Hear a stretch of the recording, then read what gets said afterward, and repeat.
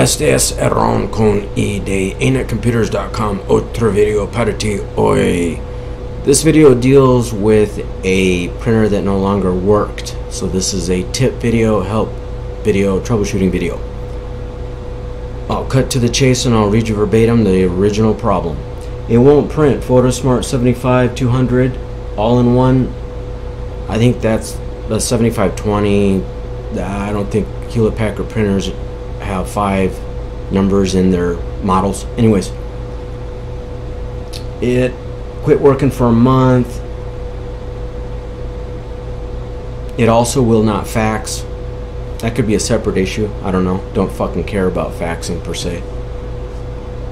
I don't deal with faxing problems with printers anymore. It's a waste of time. Some printers, here's a tip. Some printers, your fax will fail, but you'll still be able to print. Or the scanner will fail, but you'll still be able to print. The multifunction all-in-ones, sometimes one aspect of that printer, one piece will quit working, but you can still print. That's just how they are. And you cannot fix the scanner, and you cannot fix the fax. They might have separate, they probably have separate circuit boards. Anyways, I digress back. They were using Windows 10 operating system, and I will give you a set of instructions so that you can try to fix your problem on your own. I will include a link in the description box of this video to the download for this printer. You know what I'm saying? Alright. So the first thing you can try is you can disconnect the USB cable from the printer and the computer. Very important, pay attention. Disconnect the printer from, disconnect the USB cable from the printer end and the computer end. I fixed issues multiple times by disconnecting the USB cable from both ends. I don't know why that is. Disconnect, reconnect. And that might solve your problem. If it does not, continue watching this video. If it fixes your problem, see you later.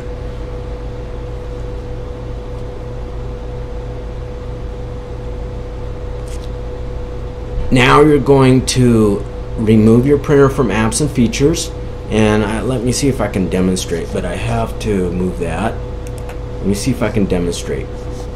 And I should empty my trash can while I'm at it. I'll just empty my trash can while I'm at it. I wish I could empty the trash in this hotel, but that's a whole nother subject. Basically the entire building would be empty except for me, but I digress back to this. Oh, I know, fuck you. Dislike this video, dislike this video, dislike this video now because I just offended you and I've been accused of being a narcissist.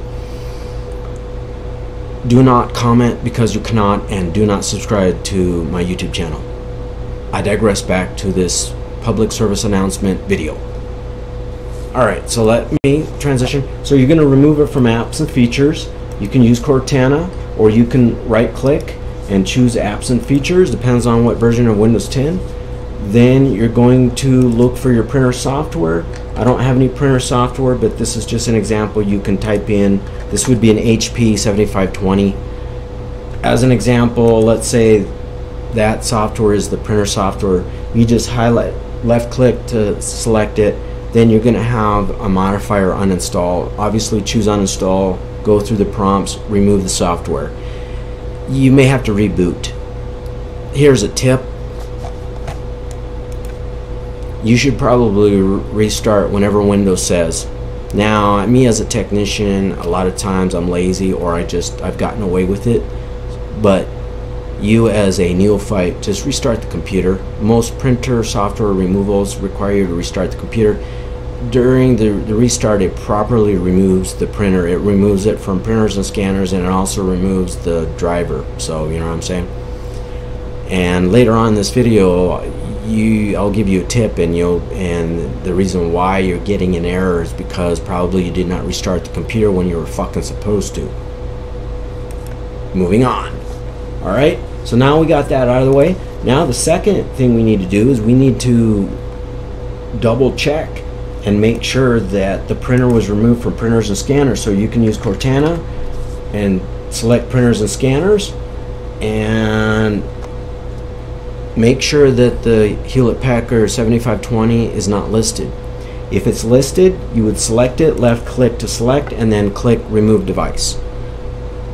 It may not be removed because you did not restart the computer, or Windows 10 is nothing short of a disaster, and quite often printer removals, when you remove the software, it's supposed to remove the printer from printers and scanners, but a lot of times it does not, so you need to double check. I'm showing you how to properly remove a printer from Windows 10 and properly reinstall it so it will work. So there's step 2. Step 3, print UI, the print UI command. So right click, select run, type in print UI space /s space /t, oops, T, damn it, T2.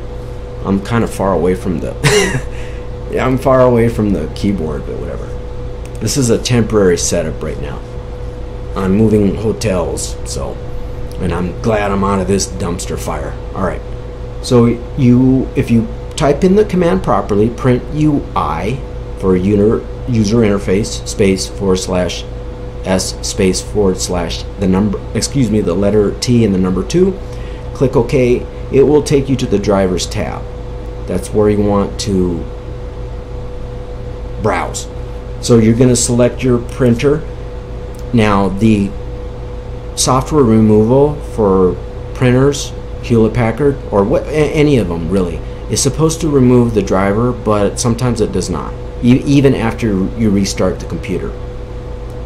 If Hewlett-Packard 7520 is listed, go ahead and select it, then click remove. Select the second one, remove driver and driver package, click OK, say yes, click on yes, then you're going to click the delete button. Hopefully the delete button will show up. On mine it's grayed out, but I don't need to delete it. Okay, so fucking motherfuckers walk loud around here on those goddamn wooden. The knuckleheads that built this fucking hotel had this brilliant idea of building wood walkways. Fucking morons and stingy cheapskate motherfuckers. Alright, I digress back.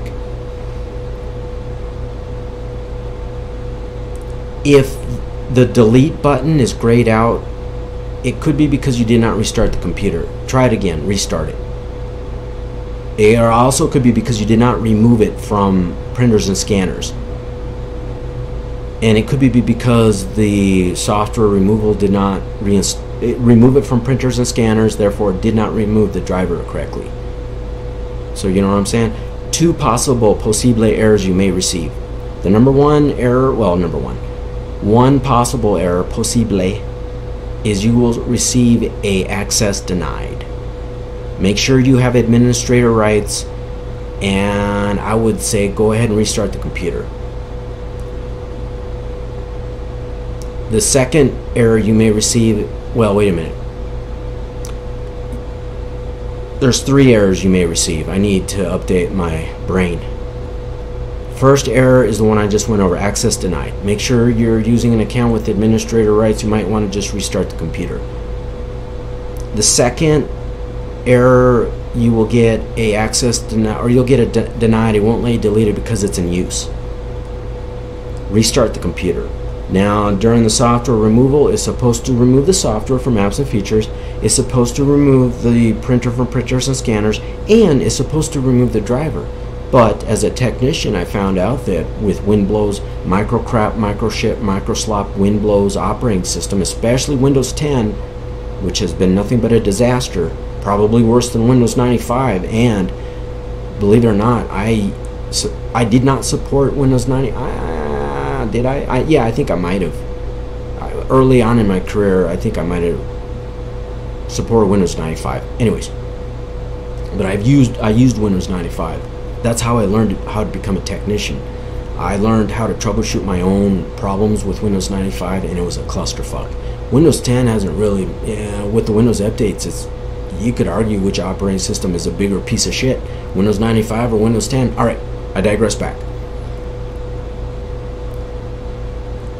Windows 10 just is not sufficient. It's not reliable, especially with printers. So I'm showing you how to properly remove the printer and then reinstall it. So you want to follow these instructions to a T, because if you do not, it could turn into a disaster and you could be sitting there for hours and days trying to fix your printer. Alright, so the third possible error that you'll receive will stipulate that the driver was successfully deleted, which is a good thing, but that the .inf file could not be removed. Ignore that. Not a big deal. I don't give a fuck about it. It doesn't affect the reinstall, so just ignore it. If you're anal retentive and obsessive compulsive, you could Google that and try to fix it, but if it's even obtainable, I don't give a fuck. You know what I'm saying? INF file doesn't really bother me. It's just an information file. Anyways, I digress. That's it. Hopefully you didn't run into any problems. You removed the software from apps and features. You restarted the computer if it prompted you. And then it removed the printer from printers and scanners, or you removed it yourself. And then number 3, either the driver was removed successfully or you removed it yourself. You didn't, and you either got errors and you restarted and then you were able to, or you got the driver is in use or the printer is in use, but you restarted your computer and you were able to remove it successfully. And then now all you have to do is click on the link in the description box below in this YouTube video.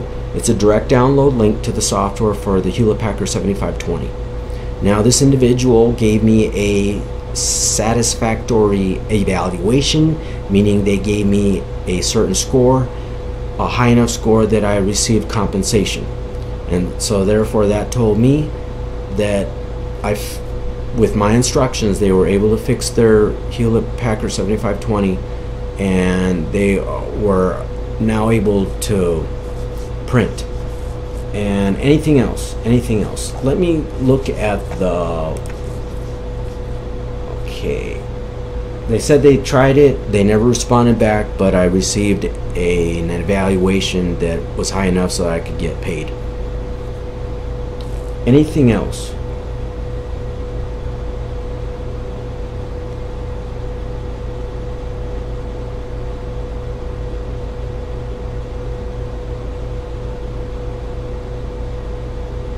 Okay, now as far as the faxing, they never responded.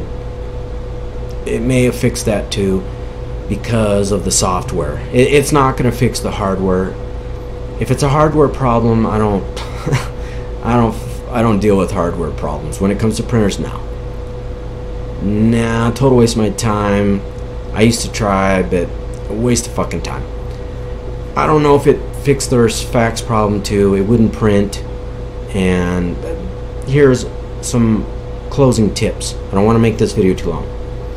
Sometimes only one device will fail on a multifunction device, a printer. Sometimes it quits scanning, but you can still print and you can still fax. Sometimes you cannot print, but you can fax and you can scan. Sometimes you can't fax, but you can print and you can scan, and it just goes on and on and on. It could be because of the software. It could be because one piece of the software, or it could be a driver. Like if the driver becomes corrupt, the printer driver becomes corrupt, well then that might be why you can't print. But you can still scan because the scanner. I know you're jealous over there. I know you're jealous over there in this room behind me, or I know you're annoyed. Fuck you. Alright. Or there was a lurker, actually. Somebody just walked by. I heard somebody, like either snicker or, yeah, this hotel is creepy, man. Like, it's just, oh, it's, everything about it is cringeworthy to me. It's just, fuck, I wish I won the lottery. Because if I won the lottery, I wouldn't fucking stay in a shithole like this, man. Alright. Now that I was distracted. So my point is that even if only one part of a multifunction device doesn't no longer work, it might be worth your time to properly remove the software and then reinstall it. And you'd be surprised. A lot of times that will fix your problem because it's a software problem. I'm not talking about hardware problems. You know what I'm saying? And then here's another tip, and this will be the last one. Make sure that you restart your computer. You either restart it when it prompts you, when you remove the software from apps and features. It can take a while, especially with Hewlett-Packard. It'll tell you you need to restart your computer. It'll tell you, restart your computer now so that the removal can complete, and then it'll have an OK button. Don't forget. If you forget, restart it, because what's going to happen is when you try to remove the printer driver manually, if that printer software removal has not completed itself, and also I found out that if the printer still shows up in printers and scanners and you go to try to manually delete the driver, well, guess what? You'll get it, the file is in use error. So I just gave you 2 tips. That's why you need to follow the instructions. Remove the software from apps and features. Remove it from printers and scanners. Restart. You have to restart. Otherwise, the process might still be running. And so that's just how Windows works. You know what I'm saying? It'll remove all the software, but if you don't reboot the computer, here's another tip. Here's a extra tip. The little printer, what is it called?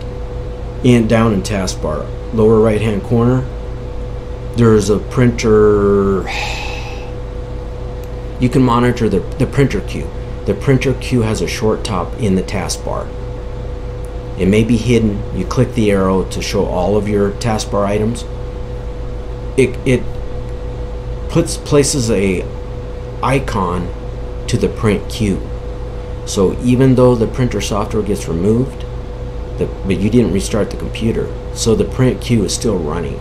And so that's probably why you get that error that the driver is in use. And then when you try to manually remove the driver, it won't let you because the fucking goddamn fucking printer queue is still running. All right, I'm done. Yeah, I don't know. This hotel is really weird. I know for a fact that you see that behind me? You see that door? There's another hotel room back there, but guess what? These are adjoining rooms. And there's like literally no soundproof. You know what's back behind that door? There's another door that's only about this thick. So all you have is 2 doors. That's not soundproofing. So every fucking noise out of my mouth could potentially, because of physics, my voice, I'm emitting radio waves, and they're gonna go through those 2 double doors if I talk loud enough, and it doesn't take much. So, and this motherfucker next to this hotel room has kept me up actually he's woken me up. He keeps fucking banging up against my headstand twice. If he does it again this evening, I'm calling. I don't care what time it is. I'm calling the office. If he does it again after that, I'm calling the police, because I've just about fucking had it with this shithole hotel and all the fucking bullshit I've had to put up with. So that's a little bit of overtime. Adios.